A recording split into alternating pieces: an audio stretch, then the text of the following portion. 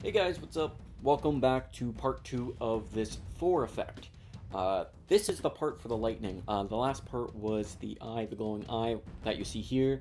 You guys probably hate me for this, but I'm not doing every step of how to do the effect. What I'm doing is I'm going to show you how to use all the tools to create the effect. That way you can apply that for the other effects. So for example, this eye. We only did one eye. Both eyes are created the exact same way. The only other thing we have in here is the stuff from the hammer, but we're doing that over in the hammer comp right there. So there we go. Let's start off with the hammer comp. I'm closing the eye comps. That way I don't kind of get lost, and I'm gonna exit out of that too. So I have this is what we're working on. So what we're doing here is, this is the hammer effect. So I'm not going to show you how to do this crazy big bolt or anything. Let's get rid of these lens flares here. Let's get rid of those big strikes. That's what I want to show you. Why do we have that there? I don't know. That's weird. So what I'm going to show you basically is how to get this effect here.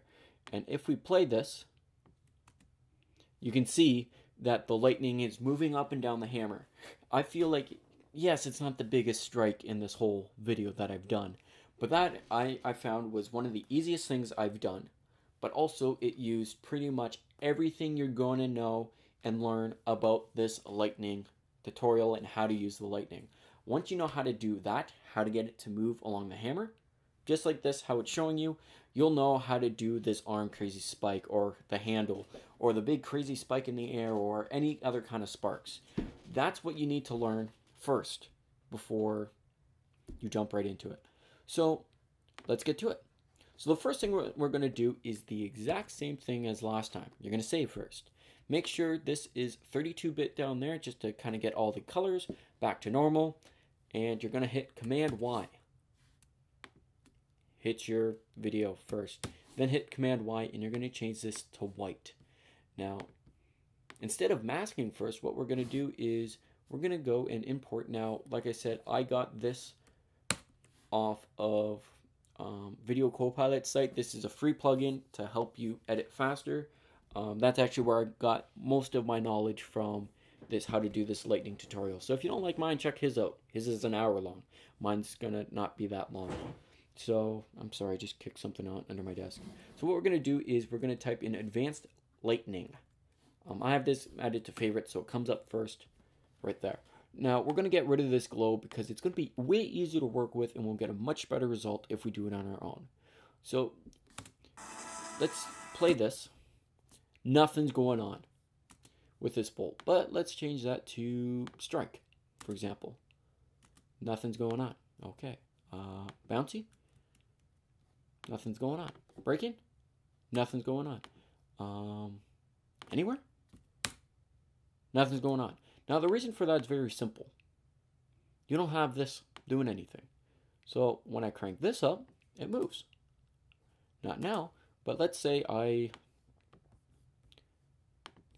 hit that there, go to here, and crank that to 1.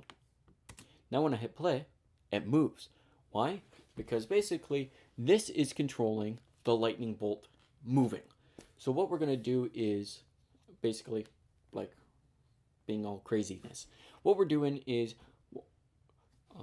we just have to create keyframes to actually tell it to move instead of being static. That's all that we have to really do. Now there's a variety of different ones that we can choose from. There's direction, which I have here. There's strike, which if you hit, let's say, your origin point here and your direction point there, same idea. It's just one to the other. Break-in, same idea. Anywhere, it goes everywhere. Omni, let's move my origin here so I can see it. Omni is very similar to anywhere, very similar. What we're going to focus on for this hammer is called two-way strike. So what I'm going to do here is I'm just going to clear this out.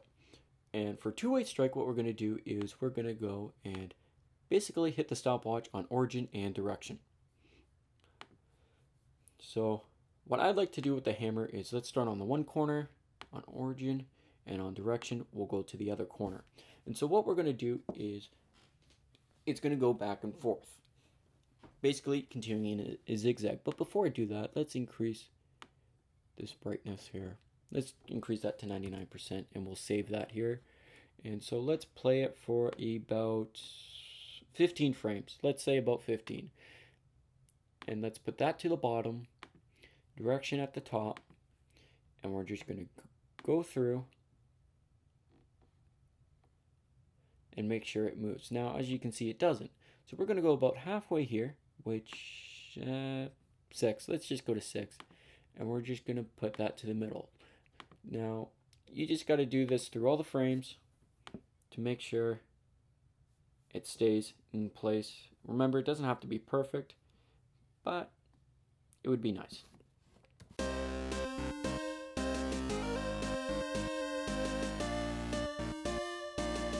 So when you play this out, it's going to look like that. That's your energy. Now, the reason why we don't have this turned on is because it's already moving. This will just change it if it's staying in a constant state. But you know what? Let's change it anyways. Let's have that under 1.4, and at the end we'll increase this to 20. So that's just going to make it move even more. Let's keep that as it is. Let's change this to a bluish color, like that. Don't even look at the glow. Now, what I want you guys to look at is down here. Now, you've got the forking, which that's going to be basically the amount of bullets. Now, if you have this on strike, you'd look slightly different. Where was I? Just like that. But we're going to keep this on, or anywhere even. Look at anywhere. It's crazy. One or a bunch. We're just going to keep this on two-way strike. Now, if you hit the K, it basically lets it go together or apart. Now, what I find, as you can see in my video, is when I have it first turn on or when it slowly dims out, I will put a keyframe on decay, and that's just a nice kind of transition out of the actual bullet.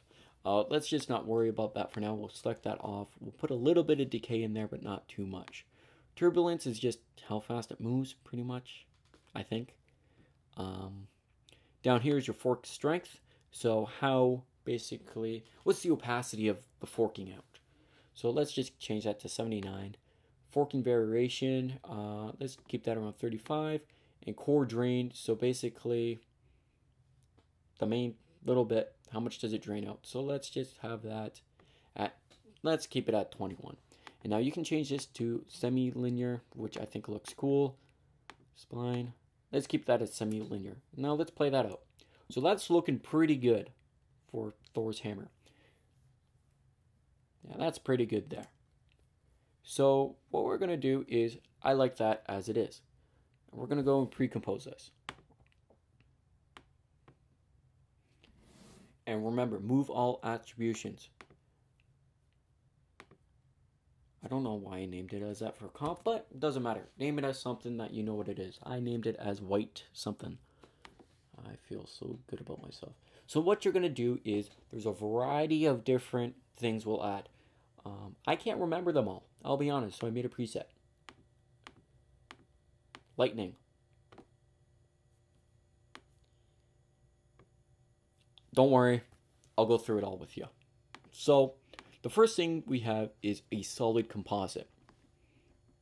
Actually, let me turn all this stuff off and we'll turn it on together. So what you're going to do is you're going to add a solid composite. That's all you have to do for this one. Just add it. What does this do? Well, you can see a black background, can't you? Turn that on and off. That's pretty much what that does. So what that wants you to do is change this to add. CC vector blur. So what you're going to do is you're going to have that at 65% and your ridge smoothness to 7.2. So when you turn this on, that's kind of going to blur everything out.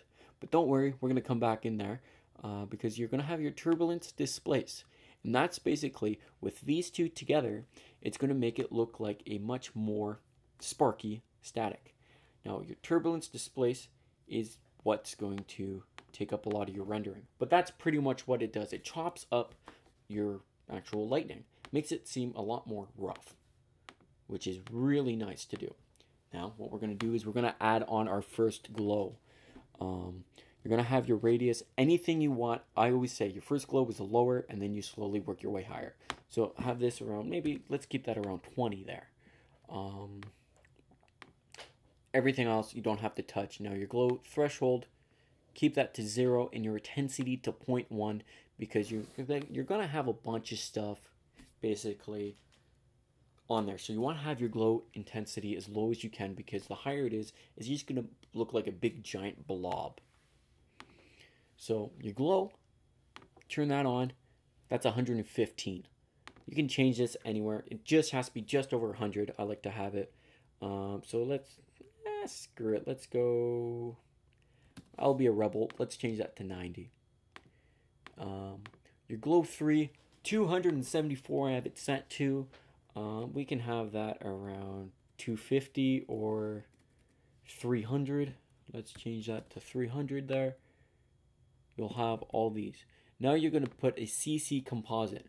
And what that's going to do is that's just going to put in those original, it's going to basically thicken up your original sparks. And you're going to add in an exposure as well to brighten everything up. Add in a hue and saturation, and you're going to drop your saturation down to about minus 30%. Now what this is going to do is, as you can see, kind of dims everything down a little bit, just so it's nicer to work with and it looks a lot more visually appealing. Now you're going to add on another CC composite, and that's just going to thicken up your sparks. That's pretty much the main little bits of it, and that's exactly what's going to slow up your computer. But that's pretty much how I did the lightning effect. Now, as you can see, that's a little bright. Actually, that's way too bright. So what I'm going to do is, actually, let's let this render out, because you want it to be bright and then dim, bright and then dim. Okay, so that's how it looks so far. It's very bright and then it goes dim. But what I'm going to do is I'm going to get rid of this third glow. And that, I think, looks much more visually appealing than anything else. I always recommend you always do everything in this order and then start playing around with everything. If you don't want that last glow on there, you can get rid of it. If you like the last glow and you want to maybe get rid of the second one, that will work as well. That actually looks even better. Do whatever you feel will be best. I always recommend doing these steps first and then experimenting. Okay, so this is exactly how it will look at the end. So what we did is we got rid of the second glow, and I feel like that looks really nice. But like I said, keep all this in there. You can add more glows, you can take it away, you can lower the opacity. But when you start off with your lightning, always put those steps in and then toy with it after, because that will give you the rough looking for it. Now, you can always get rid of the turbulence displace if you want to, or even your CC vector blur. That's going to make everything render much faster. That's just something to keep in mind. It will slow down your rendering time, but you have to decide whether it's worth it or not.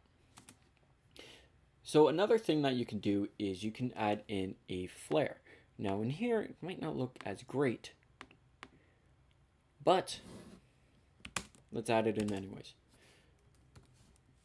Optical flares. Let's go option. Cool. Let's get rid of some of this crap in here. Beauty. Hit OK. Change that to transparent. We already went through a lot of this already. Screen.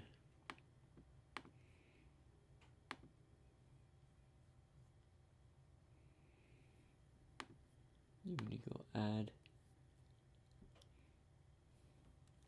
And you'll just have to track the hammer. Now, alt click this, change your brightness, remember. So let's go wiggle 9 to 8, close bracket. That's going to change our brightness. And then let's adjust the position. So that's good there. Let's have it. Let's just keep it right after the hammer, just like that.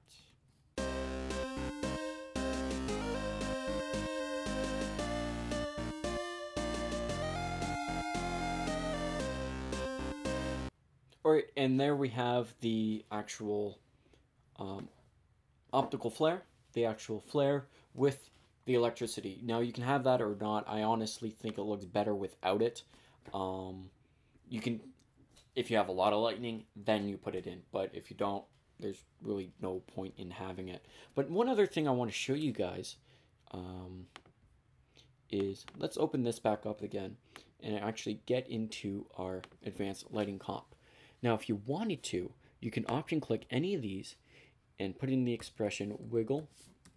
Let's say open bracket 5 to 6, close bracket. Okay? And so if you do it to this one, it's going to go and make sure everything's uneven. Even if you did it over here and go to your core radius and go wiggle, open bracket, and say 9 to 7.